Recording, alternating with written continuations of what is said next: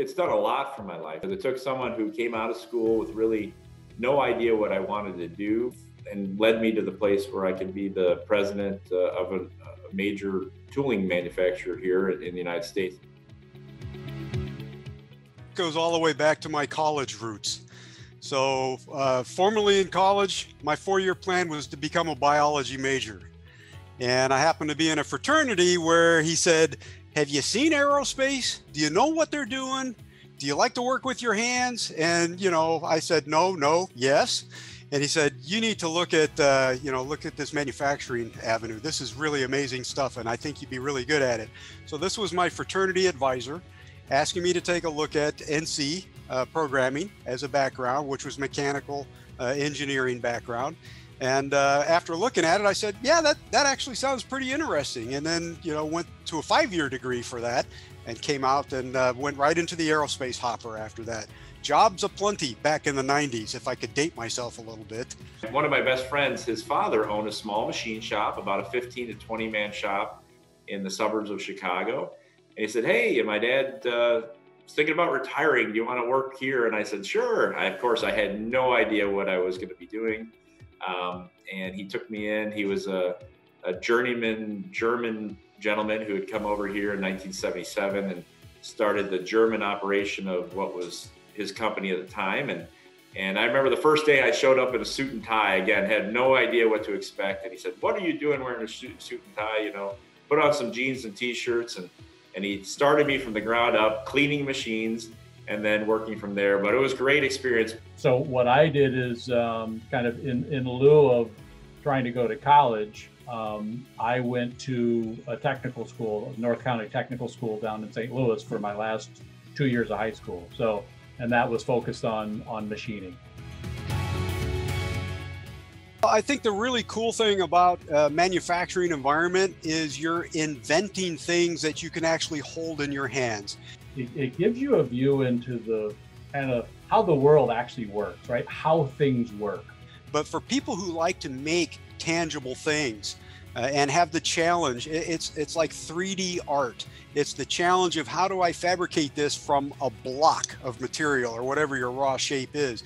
It's kind of amazing to see most people walk around the world and look at things, look at cars, look at planes, look at, toasters, and have no idea how they're made. When I first got into it as a machinist was to show up at work and really feel like I accomplished something in the course of the day. I started with a piece of steel or aluminum or whatever we were machining that day, and at the end of the day or at the end of the shift, whatever, there was a finished part or something that was moving along in production. And that was really exciting to me.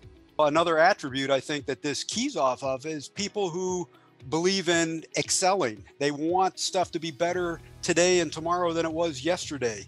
There's always better ways to do things. There's more exciting ways to do things. And NC manufacturing and manufacturing in general makes that whole challenge just really, really interesting. I'm in year like 41 of manufacturing. And the last 3 or 4 years, I've seen change at a pace like nothing we've ever seen in the previous 40 years. There's a lot of automation coming, and automation is not a bad thing for the industry. At first when automation, robots, et cetera, came around, people were very nervous. Oh, it's the death of manufacturing, or it's never gonna be the same, but it couldn't be further from the truth. I'm kind of sad to see that, there's been so much emphasis, college is great and all that, but I think there was a period of time there where you got to go out and get a college education, and I think that's starting to change. People have started to realize that trades are a great career path.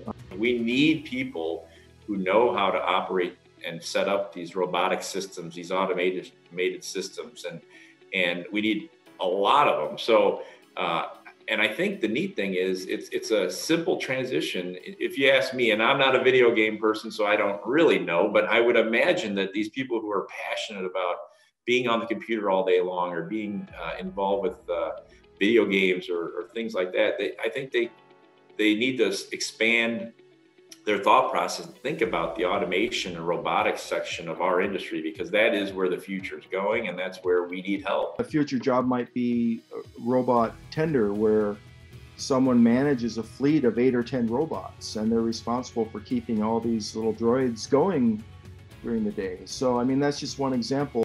The careers in manufacturing are going to be much more diverse. It's no longer just machinists and manufacturing engineers. It's data engineers, data scientists, it's technology. You could be working on the next EV capability. You might be working on sending someone or something to space. Most of what you'll be working on if you get into aerospace and defense, you won't be allowed to talk about. That's pretty exciting all in itself.